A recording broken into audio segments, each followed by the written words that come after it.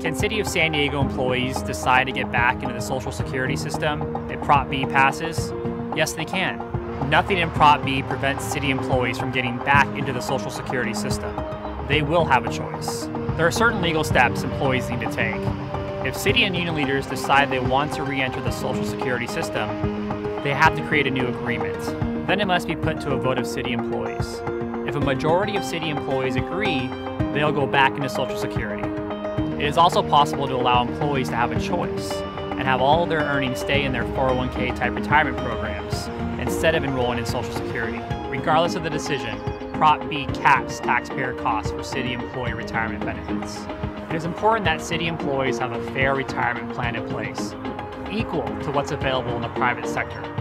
Whether it's the 401k type retirement program or Social Security, nothing in Prop B prevents city employees themselves from making this decision.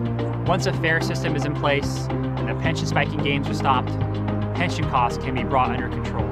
This means more money for filling potholes, keeping libraries open, and our parks clean and safe.